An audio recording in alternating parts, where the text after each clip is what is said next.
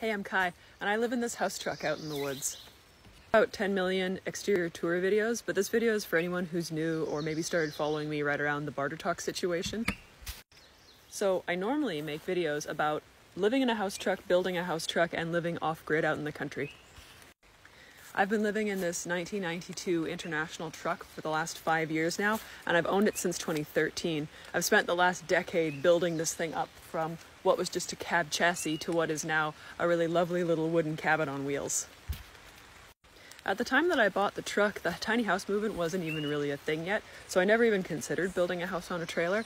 But to be honest, I think now I actually prefer it. I have a couple of friends who live in tiny houses, and trying to tow a 30-foot long trailer is quite a thing.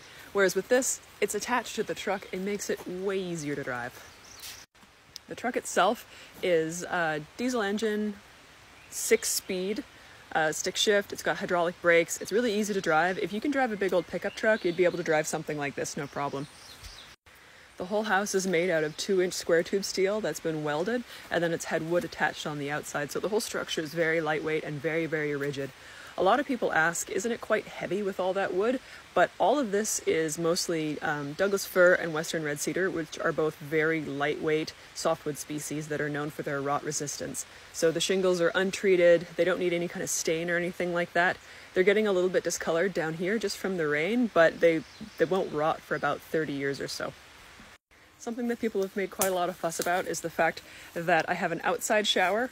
I am working on the inside shower. Hopefully it'll be finished by this winter, but I've actually showered outside for the past 5 years, and this is in the Canadian wilderness, so the snow comes up to about here, and I shovel a little pathway and then shovel a little hole in the snow so I can shower.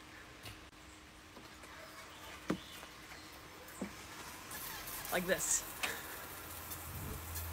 So if anyone has any questions about mobile living, building house trucks, or anything along those lines, please shoot me a question. I'd be more than happy to answer.